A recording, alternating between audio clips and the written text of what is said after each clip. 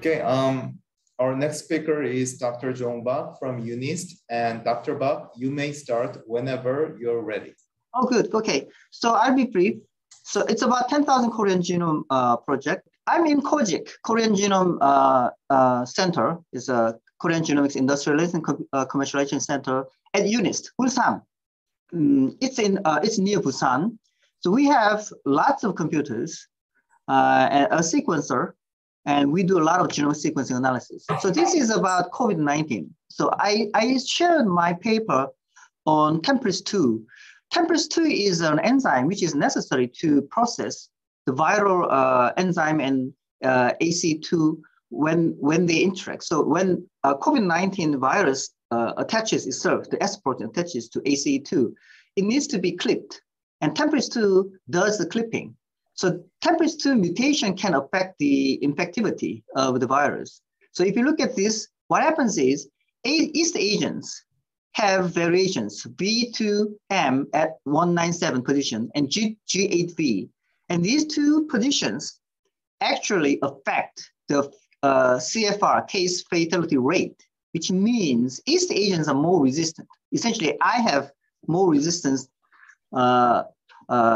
than a Caucasian person from England or Germany. And interestingly, Finnish people have actually high this mutation rate, about the same as Koreans. Anyway, so we found a statistically significant correlation between the mutation rate and the resistance. What this means is that we think in the past 10,000 years ago, in East Asia, there have been many coronavirus pandemic. So Koreans have been selected. Chinese, Japanese, and Koreans have been selected against this. So this shows some power of genomic association study of the variation of the virus. So that's the paper. That was the original topic, and so I'm actually changing the topic a little bit. So I'd like to introduce 10,000 Korean genomes because I find that's more relevant to you all. So the aim of Genome Korea, 10,000 Korean genome, actually I'm trying to sequence everybody in Korea, 50 million people in the future, in the next 15 years. That's my aim. And one of the first steps is to do 10,000 genomes, and it's to map the diversity of Korean population. So this is the history of Korean Genome Project. Actually, the Korean Genome Project started when I was at KOBIC. And I moved to UNIST in 2014. And we started the project in 2015. And we had a milestone last year, 1,000 Korean genomes were published in Science Advances. And we are working on 10,000 Korean genomes right now. So we hope to publish it next year. And in the meantime, we have a new project called Biodata Farm. What it means, we acquired about $10 million computing facility this year. So we are going to analyze in depth the Korean genomes, the variations of Koreans. So this is a pipeline. We, of course, typically work on SNPs, indels, HLA typing information, transposable element, TE, copy number variations, structural variations. So these are the typical variation types. And we have clinical information of the people, 10,000 people in Korea. So Korean population is very homogeneous, extremely so. So we have this very well documented hundreds of clinical information for 10,000 people.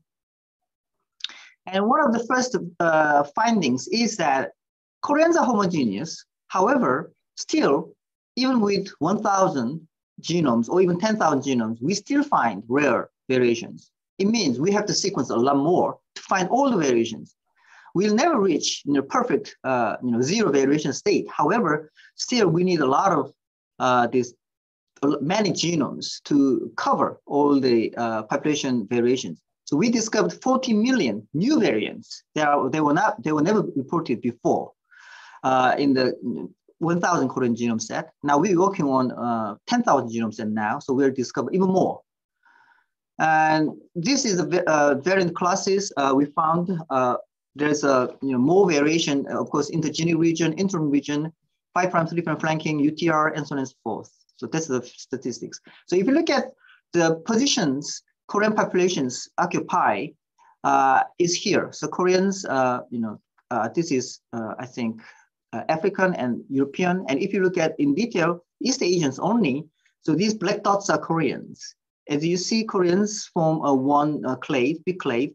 There's some sort of in between, this link, some of them Koreans, and these are Japanese, and these are Chinese. Chinese, of course, has higher variation. So we have this more diversity in their Vietnamese, Chinese, and so on. So still Koreans occupy one single clade, which means it's unique enough.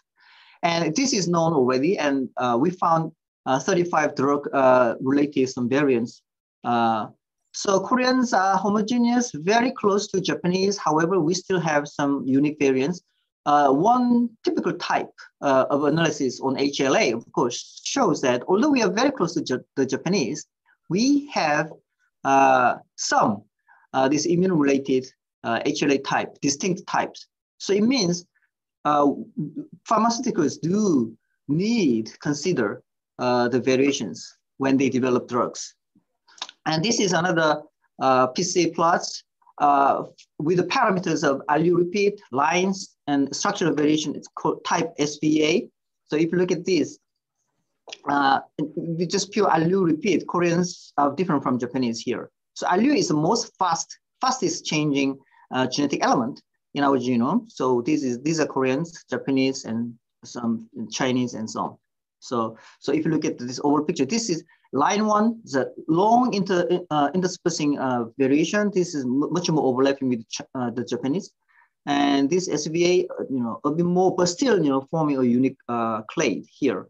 And this is another one, I forget what this is exactly is anyway. So Koreans, Japanese, and Chinese, and so on. And one advantage of doing whole genome sequencing for mapping diversity is when you use the whole genome, you can identify better markers. So, usually markers are developed or discovered by chips. However, if you use the whole genome, you can discover higher significance markers. So we can find new markers for diagnosis. And also we can find totally new novel loci, which haven't been detected in the past by chips, because chips can only find surrogate markers, while with WGS, you can actually find the most accurate or low frequency markers here in this case. So we could find novel low frequency markers. So this is obvious, but we could find it. Another advantage of having this Korean whole genome sequences is that when you analyze the imputation, when you make an imputation panel, it's much more accurate. I would say it's more accurate, okay? So using Korean 1K data with 1,000 genome from UK, if you merge this together, then imputation quality goes up. This is useful for us. The last one, actually probably the most important thing is when you want to analyze the cancer genomes, even if you don't have the cancer germline gene of the patient, genome of the patient, you can use the population-wide pan-genome to subtract the normal somatic mutations so that you can identify only the cancer variations. So we published this, and we also worked on Korean 1K varium, which varium is the totality of the variations. And we also published this as a separate paper. And we also published COREF, Korean reference genome. So we are building the Korean reference genome. We have been doing this since COVID, so almost now, 20 years. So we started in 2006 in COVID. We are still doing it. And so that's going on. And we are now working on something called Biodata Farm, analyzing these 10,000 Korean genomes. This is Kojik. That's it. Thank you. Any questions? Okay. Is there any question from audience who are listening to this? I have a question. Oh, Saito. Okay. Hi, John Bak. Why you treated RU or line separately in PCA analysis? I don't understand why you did it. Not clear.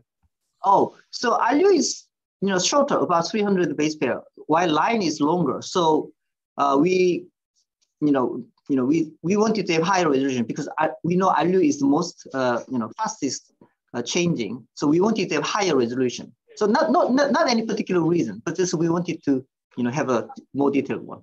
Okay, any other question?